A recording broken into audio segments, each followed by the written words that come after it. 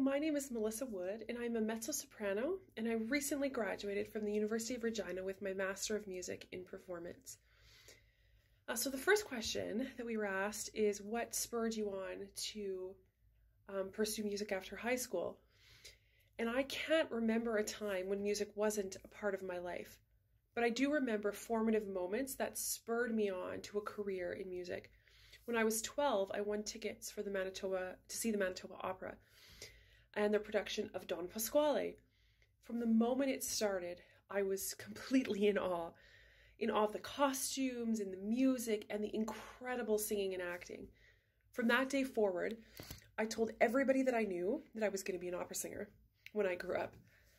While I would love to say I never once doubted that decision, I can honestly tell you that every time I thought about a career other than music, I just didn't feel complete.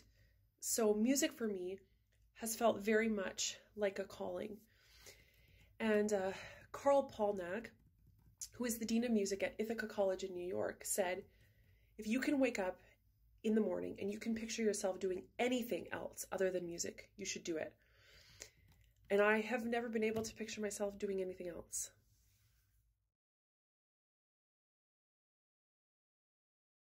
For me, there was a 12-year gap in between my undergrad and my graduate degree. And a lot of life happened in between there for me. I've taught 17 to 23 private voice students a semester at Briarcrest College in Caronport, Saskatchewan. Plus, I had all my children during that time. So I really thoroughly enjoyed my graduate degree and the time that I was able to dedicate specifically to my voice. As a teacher and a mother, it's often easy to get caught up in helping others grow and improve at the expense of your own development. So my graduate degree enabled me to carve out time to further my craft and increase my musicianship. The neat thing is that in turn, it made me a better teacher as I had a much larger knowledge base to pull from. The more I learned about my instrument, the more I could share with my students. And it also gave me opportunity to discover music that I was much less familiar with. I decided that for my final graduate recital, I would select pieces entirely composed by Canadian composers. I think it is so important as a Canadian musician to know and champion music written by Canadians. And this music, perhaps more than any other that I have performed, has made me aware of my strengths and my weaknesses. And it forced me to take ownership of my voice as an instrument.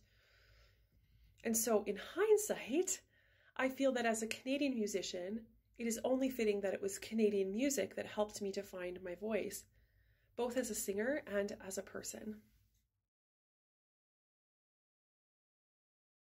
As with so many others, COVID-19 has definitely changed the way my year was supposed to look. The ending of my master's degree looked much different than I had expected it to, since I had to record and perform my recital with no audience. Outside of school, I had the opportunity to learn how to teach lessons and classes over Zoom. My adjudication contracts were canceled, as well as shows that I was scheduled to be a part of. And all three of my children were suddenly at home, and I also had to learn how to homeschool with the help of my children's teachers.